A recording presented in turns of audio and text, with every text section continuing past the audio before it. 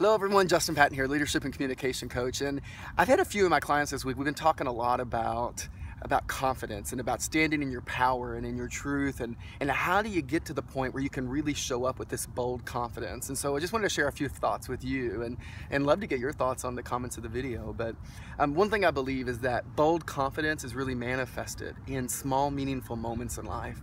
That I think sometimes we feel like we have to wake up and have it all together and we're supposed to just show up with this big bold confidence, and the reality is that for a lot of people, maybe like you watching this video, that's not the way you feel, and you've tried that and it didn't work for you. You know, it's ironic. Everyone I've ever coached says, yeah, Justin, I want to be that person that shows up and walks in a room and has confidence and feels really secure in who they are, and I own my truth unapologetically. But what does it really take to get to that point?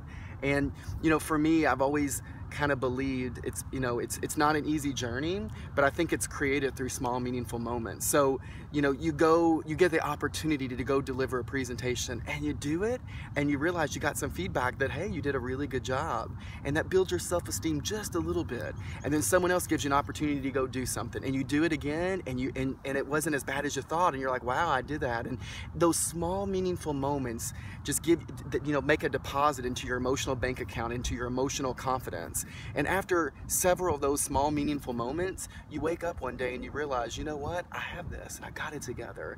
And so wherever you are, if you're struggling trying to have that confidence and be that bold person that you really want to be, instead of feeling like you just got to flip a switch and have a certain mindset to wake up confident, I would invite you to say, what can I do this week to create a small meaningful moment to where I can build my own confidence a little bit at a time? And next week I make another small meaningful moment, and over time you really manifest that bold confidence that you really wanted. So hope it gives you something to think about. If you have any ideas on kind of how to create that bold confidence or something that's worked for you, leave a comment in the section below. I'd love to hear what you think, and let's share and let's really grow together. So if no one tells you they believe in you today, I want you to know that I believe in you. So I'll talk to you soon. Have a great day, everyone. Bye-bye.